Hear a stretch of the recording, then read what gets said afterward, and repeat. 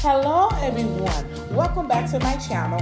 I am KSassy, and today I will be making a pedicure coffee mug.